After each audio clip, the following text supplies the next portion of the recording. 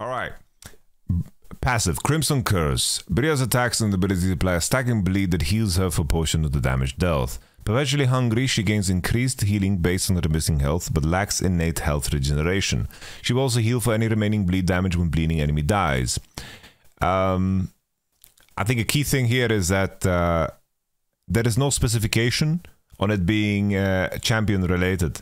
So basically, this is going to work on minions most likely. She will also heal for any remaining bleed damage when a bleeding enemy dies. So it's enemy, enemy, enemy, or everything. All the language here points to the fact that it works on minions. So already we can counter out of being a support. Most likely support is done. Additional notes. Her abilities are health cost. Passive also applies to minions. Counter is Grievous Wounds.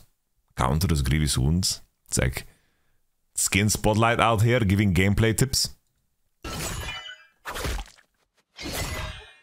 Jeez, the auto attack animation is crazy. Look at that backflip. Look at that backflip kick here. It's kind of cool design though, I think.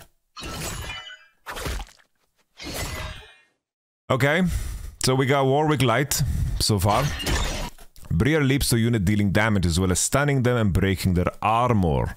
Briar will stop prioritizing enemy champions if she casts this ability on a minion or a monster during the effects of Blood Frenzy. You can queue to allies, abilities point and click. Okay, so already know physical damage, breaks armor, not magic resistance. Stop prioritizing enemy champions, so let's just check what W is.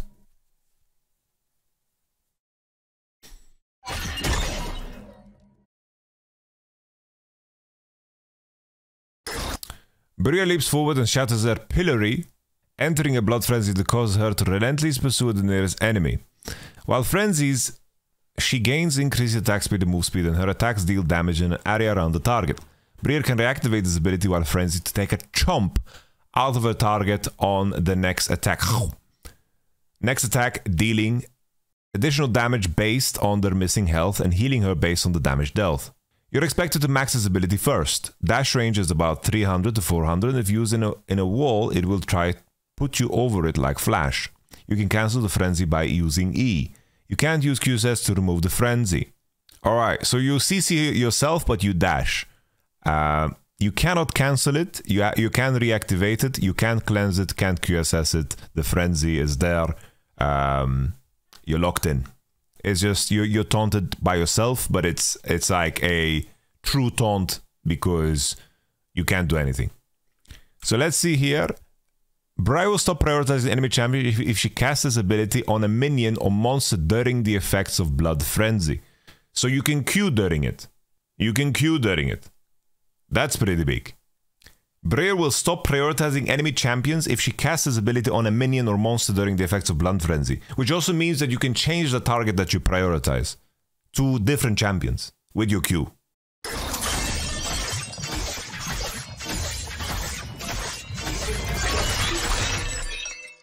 This AoE portion of the spell, I'm assuming that I can like Blood Frenzy the cannon minion in the middle of the wave and just punch everything. And then the question is, if my AoE attacks, if my attacks around the target apply bleed, because it doesn't look like they apply bleed, the AoE, because that would be so OP, you know? It's like, imagine you hit the cannon and then it's like your AoE attacks applied bleed and you heal off of it. That would be crazy, man. Briar refocuses her mind, removing Blood Frenzy and channeling energy into a powerful scream that damages and slows enemies. While charging, she takes reduced damage and heals for a portion of her max health. A fully charged scream knocks back, dealing additional damage and stunning enemies that hit a wall. That doesn't sound balanced at all. Already, I have to say, this kid sounds so broken. This kid sounds so broken. How fast does he charge that shit? Can she move while she charges it? I'm assuming not because it says channel. Alright. Let me see the R. Briar kicks a hemolith, marking the first champion hit as her prey. She then beelines straight to them, fearing other surrounding enemies on arrival, and enters a state of complete hematomania. Yamatomania. She will pursue her prey until one of them dies, gaining the effects of Blood Frenzy as well as additional armor, magic resist, lifesteal, and move speed. This ability is near global.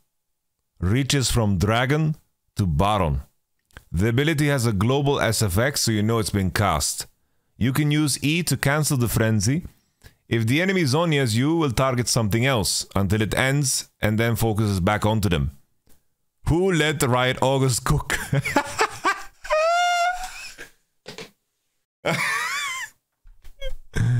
Yeah, I have to say, this sounds really... I don't know, this kit sounds insanely broken already.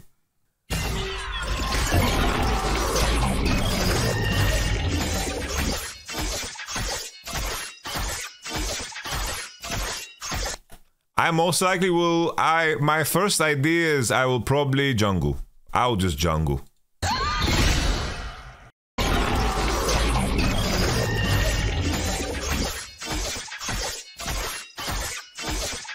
Bro, look how big the fucking fear is.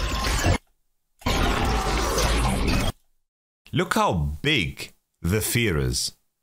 Look how large. It's the whole screen. It's a bit zoomed in, but look how large it is. Good mid laner, I think she will have a... If she's good mid lane, it just means that she's giga broken. Because this champion should be punished by ranged strong laners, plain and simple. Like, strong ranged laners with poke should fuck this champion.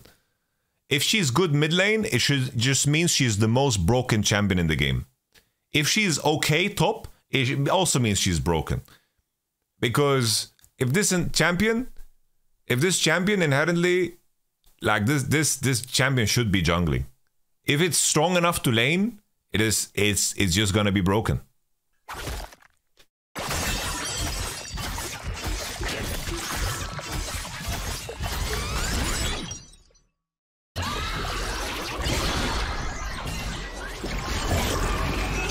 This skin reminds me of Overwatch, and Overwatch is such a piece of shit game.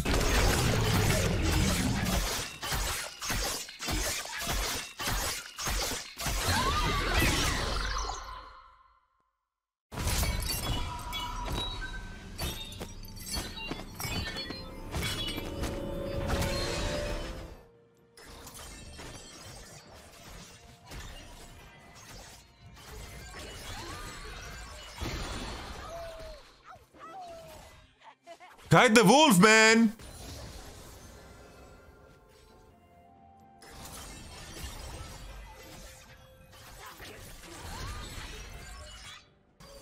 You don't R this? R him, man! R!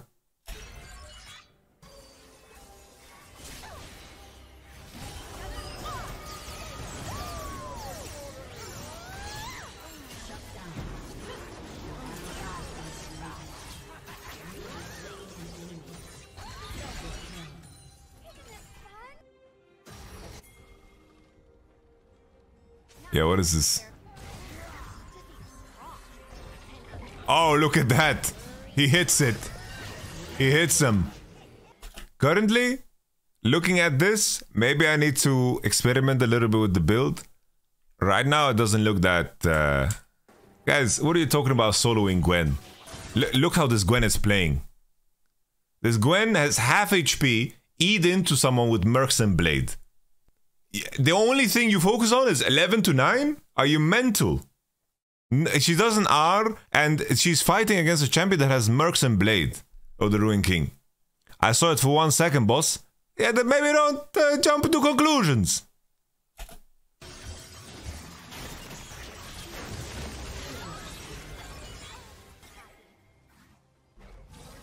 My mind right away when I read the kit is I was thinking Trinity Force.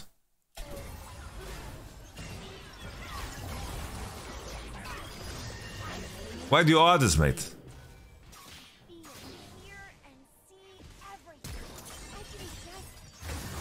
The on-click stun is kind of stupid. I'm not gonna lie.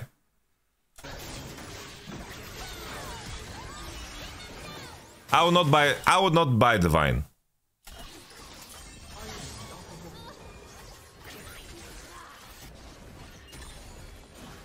I would probably want to play Trinity Force. We can check, I guess. We can check. Wait. When he did this, pickaxe 25. Yeah, basically looks okay. Basically looks okay. So this champion just has 4 dashes. She just has 4 dashes. Did you guys see how he played this? He W'd into bite, had Q on cooldown, R on cooldown. Bro, look at the size of that, man. Look at the size of that ult. Wow.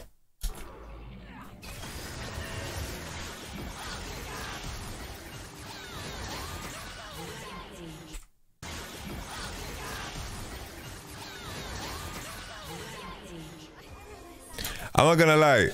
As a design, the E looks really stiff.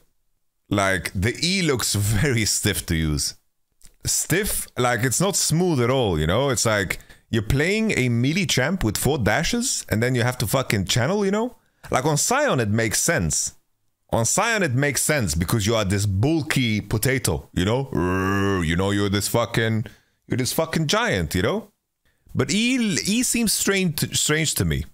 You really have one too, but that one is... I guess she does, but it feels a little bit different. Because you can be very snappy with it, you know.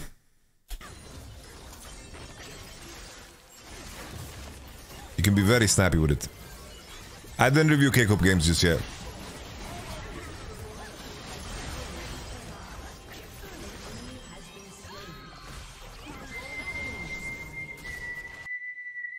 I guess the main question, right, is I'm curious how much armor that you actually reduce. I'm assuming it's gonna be percentage armor. Percentage armor, how much armor it reduces, because if she removes enough armor, then buying heavy bruiser is kind of sick. It's very, very sick. I wonder how fast you can like snap E, you know? Like how fast can you snap E? That's my question. Ella said that their biggest damage spell is E. I'm just gonna wait until the numbers are out. When the numbers are out, well, then I can comment more, you know? But I'm not gonna like fish for things that aren't official yet. Like they're probably gonna like tune things and check out things.